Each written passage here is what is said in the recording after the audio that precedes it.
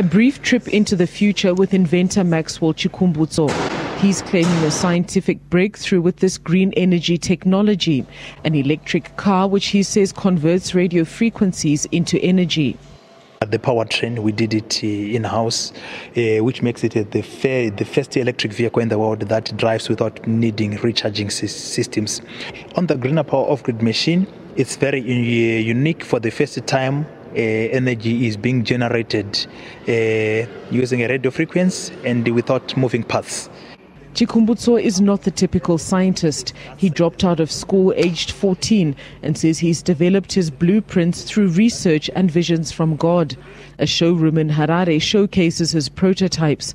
A helicopter that operates using any one of the 5 fuels, including paraffin, a drone and a household transformer that he says can multiply power 100-fold. But he says breaking his disruptive technology into the world has not been easy. He's failed to patent his work. That's why we end up finding nuclear scientists, electromagnetic professors, so that they can assist us on the patent process. But as you are aware that in patents, anything that violates the laws of physics is not an industrial applicable solution. They classify it as a perpetual motion device. Luis Kupenala, a South African-based Angolan businessman, has poured millions into the project, but now believes it's time to commercialize. He says the Angolan government and a Brazil private energy player have signed up to buy some of their products, but that other investors don't generally believe anything credible can come out of Africa. We just sell from our skin color. We don't believe on ourselves.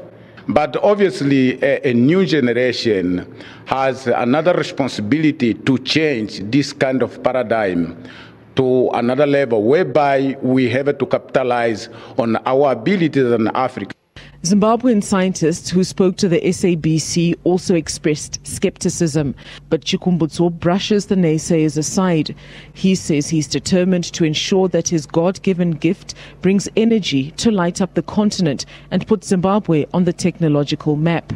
Shingai Nyoka, SABC News, Harare, Zimbabwe.